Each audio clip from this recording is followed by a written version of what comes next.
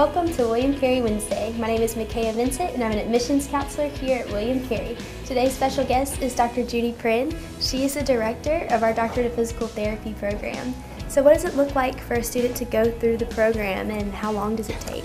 Well, it takes 36 months going straight through. The first year is mostly foundational sciences, so they take anatomy and biomechanics and basic courses, and then the second year is more for clinical courses where they're learning how to be a PT. And then the third year is predominantly in the clinic. Then about 36 weeks working in hospitals. That's really neat.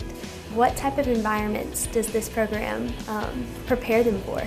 Well, we prepare them to be a generalist as a physical therapist, and so they are ready to work in pediatrics. They're ready to work in a nursing home, a swing bed unit, an acute care hospital. So really anywhere that physical therapists are employed, our students are ready to go. Yeah, fantastic. So you guys host a lot of DPT, which stands for Doctor of Physical Therapy, DPT 2B programs, right? Right. What does that look like? So those are programs we do quarterly for people who want to be a DPT. Awesome. And so it gives interested students an opportunity to come meet the faculty and to just get a tour of the university, but it just gives them a way to get information on the program.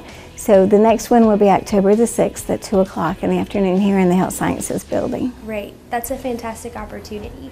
Thank you so much for being with us today and for sharing more about our DPT program.